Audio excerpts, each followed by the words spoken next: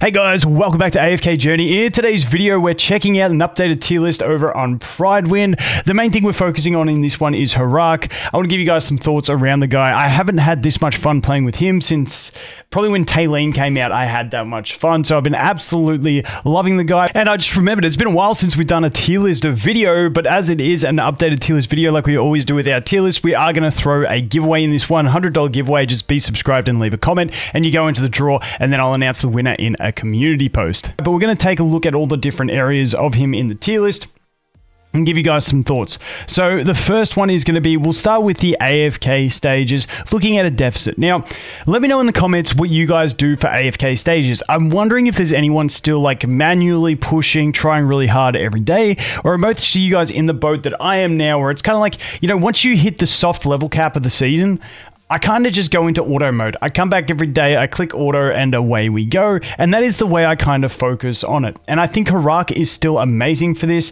Now, obviously, you need him at least Mythic Plus. If not, useless. Mine is still at Supreme, working fantastic on the free-to-play account. Supreme Plus is obviously going to be extra good because the extra energy is huge, because as soon as he ults, he just shreds, and then he jumps to the next character, to the next character, to the next character, and continues the massacre. It's absolutely fantastic. But yeah, yes, this guy, I found when I got him to Supreme, put him on auto, he works actually incredibly well in auto teams. You know, you just set it up so you've got some food for him. I normally run him with a low dupe Freyesto anyway, in case he has to eat that. But if he's going to eat an enemy or he's going to eat an ally, it's perfectly fine. I've also been running him in more control-based teams so that we can survive a bit longer, hopefully eat one of the enemies and away you go. But in general, he is really, really strong. The reason being, normally you need things like the Odie or the Lily May with the ignore defense damage, or the Smokey obviously with his damage, but with Harak, he just deals so much damage once he gets snowballing that he can absolutely massacre things. Basically, same in Jura's Trial. Jura's Trial, I was struggling to get beyond like 25 in anything. Now everyone that has him, I'm just straight up to 35 easy. It's ridiculous how much he scales to even be viable in PvE, but it's not as controlled as some of the stock standard teams you'd be looking at, and that's why he's in S tier, but still an absolutely fantastic deficit pusher. Now, I noticed over here in the battle drills, I don't believe they have placed him. Let's just go over here and see if they have a... Yeah, so they've left the question mark for battle drills. They haven't put him in yet. I honestly think he's going to be probably around the S tier. He's basically for when you got trash mobs, he's going to be great. He's going to like demolish those. When you get into the mid boss stages where you got the 5 very tanky units where he's just going to eat his own team, I don't think he's going to excel too well at those. But then as we've seen him do really well in general bossing across the Dream Realm, I do think he will be good in the single boss stages. So I think that'll probably place him around that S tier, maybe creeping up into S plus for battle drills. Like I said, against trash mobs, he demolishes because he just goes gadoof, gadoof, gadoof, and it's pretty satisfying. But because they have tuned battle drills down to no longer have as many of those you know, those weak enemies in between, it's more focused on the bossing side or the heavy enemy side.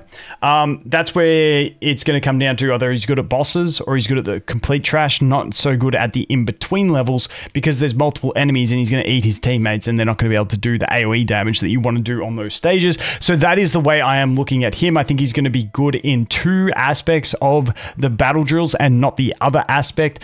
So that's where I think I would float him, probably around the S tier in that one. Once again, that will update after they do more testing, as they always do over here on Pridewind. We'll jump into PvP next, and then we'll have a chat about the Dream Realm, going through specific fights. So over here in PvP, the guy is an absolute monster.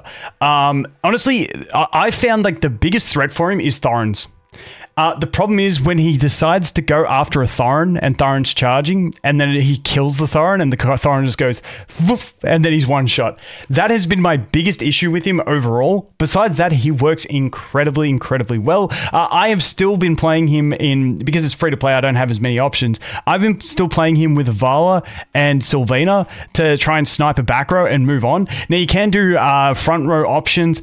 For me, I'm still seeing so many Thorns that I don't like to run him with like Lily May and stuff, where I do all the damage up front, then he tries to attack the Thorin, then he gets killed. I've been avoiding that, so I've been still using the back row snipe method with him. But you'll find with this guy, as soon as he lands a kill, the snowball is ridiculous. ridiculous. Like it's so satisfying just watching him go under, douche, dead, douche, dead, douche, dead. It's crazy.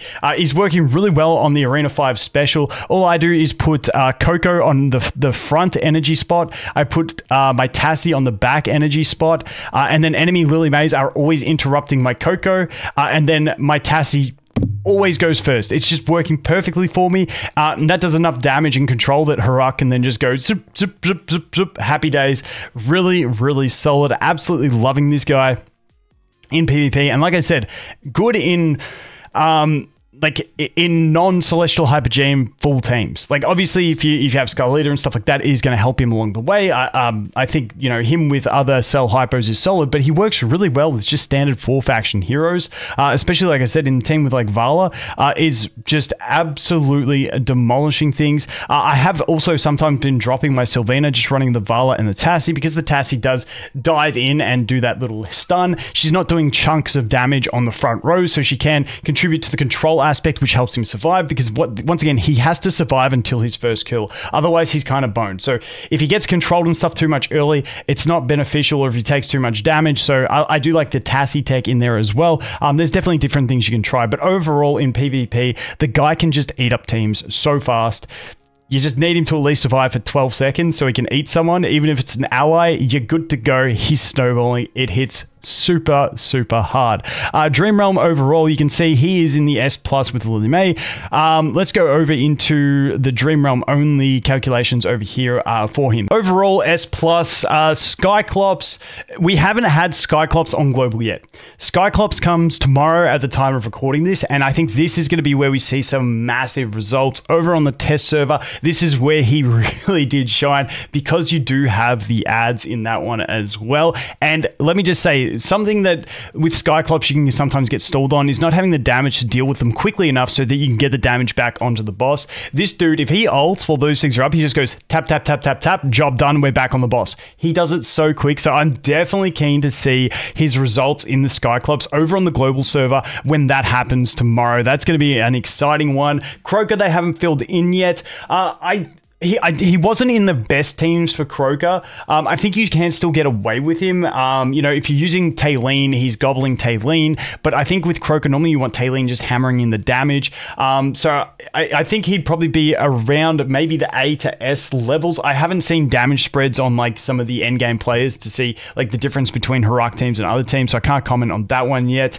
Necro Drakon, obviously he has the movement in there as well. Absolutely fantastic, dominating the damage over there. Snow Stomper S+ as well, dealing massive damage over there. I mentioned before, mine was a bit bugged. I got through an entire battle without him eating, or until like 12 seconds left, he didn't eat one of my allies. I think there was something bugging out with my Lily May dodging the snowball and him trying to maybe eat the snowball, or the, I don't know how it was working.